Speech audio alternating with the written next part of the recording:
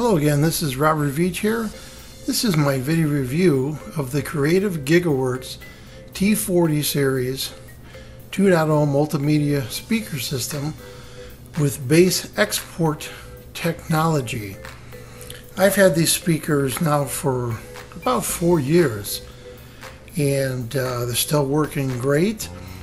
This is a unique speaker for a couple of reasons. It has dual drivers, as you can see, and a tweeter, which is really nice. And on the top of it, it actually has a unique kind of a port. That's where the base port is. You can see right there. And the idea and the concept behind this is to eliminate a bulky subwoofer, and they do that quite nicely.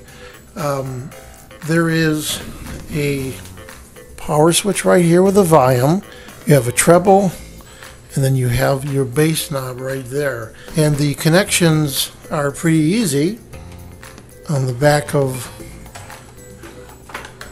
the main unit, you have power. This is your left speaker connection, and this is your audio input. And that's it. And then the power has its own little transformer, which converts the 120 volts to DC for the speaker system. Now, I like these speakers. They fit perfectly.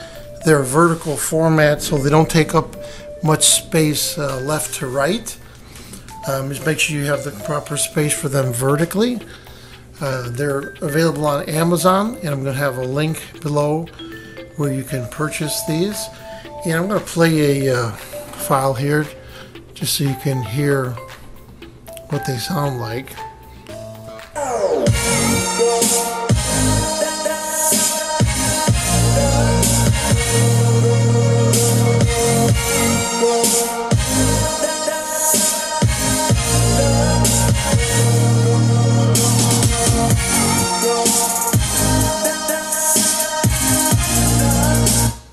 I don't know if you could hear because it's a camera picking it up, but it's got a really nice punch to it. The bass isn't boomy.